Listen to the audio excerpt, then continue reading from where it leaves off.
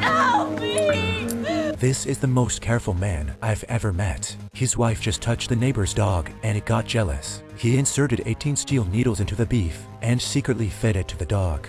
The dog's tongue was all pierced. Since he was crippled, he tied his wife to the bed and crippled her too, so his wife wouldn't leave him. The man's name is Joel. He used to be an ambulance technician who used to steal from patients and sell their belongings. But he had a beautiful wife. He was so controlling that he would read her chat records every day. Unexpectedly on this day, when he was out on duty, the driver was not paying attention and collided directly with an oncoming big truck. The impact threw Joel off the road. After rescue, Joel was saved, but his lower body was crippled. His wife didn't abandon him. She quit her job to take care of him. But Joel didn't appreciate her and felt that she betrayed him.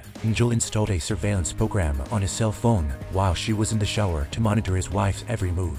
Since the family had no financial resources, his wife offered to go out to work part-time, but was strongly opposed by Joel. He would rather starve to death than let his wife work outside the home. But in order to cure her husband's illness, she went out secretly. When she came home from work the next day, Joel was furious with her and accused her of trying to get rid of him. The wife was speechless. Help me! How terrible it is when men get jealous. The wife only touched the neighbor's dog. He stuck steel pins in the steak. Then he fed the beef to the dog. The dog's tongue was instantly pierced. Because he was worried that his wife would abandon him, he installed surveillance software on his wife's cell phone to monitor her every move. Unexpectedly, when he was taking a shower, his wife suddenly realized something was wrong.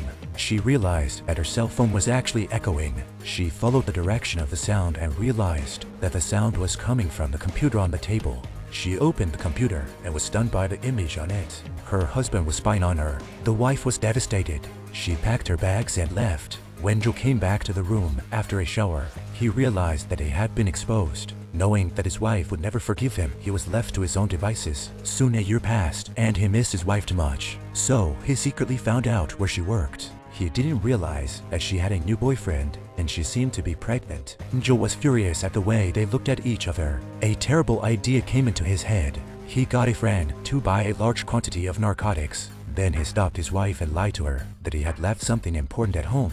She didn't believe him at first. Seeing that Joel seemed to have changed, she let down her guard and followed him home.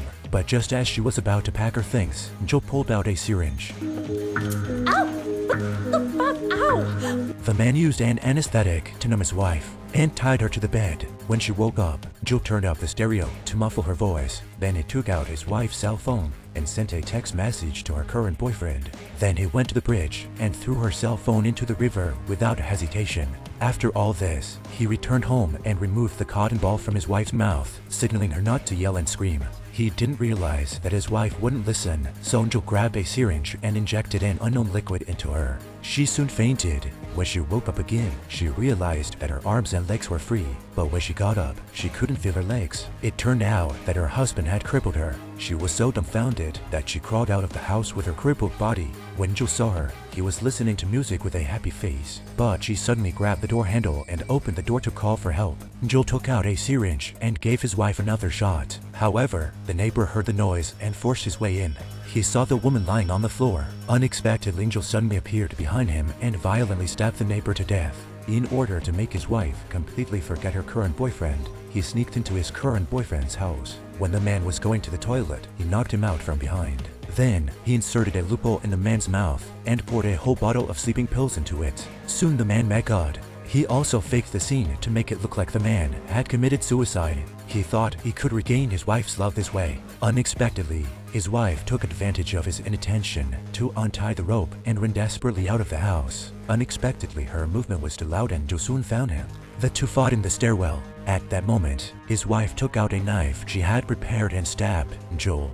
Joel fell down the stairs. The scene changes and Joel is still alive, but his upper body is crippled and he has become a vegetable. His wife suddenly appears in front of him. She tells Joel, "Are you happy to see me?" This is the movie El Practicante by Torras. I think the end, where the wife says to the caregiver, "I'll take good care of you." It's the highlight of the movie.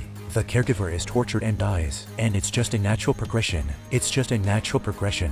But the caregiver loved his wife so much that he was afraid of losing her and never meant to hurt her. The only fault he makes is that he watches his wife too closely and drives her into someone else's arms instead.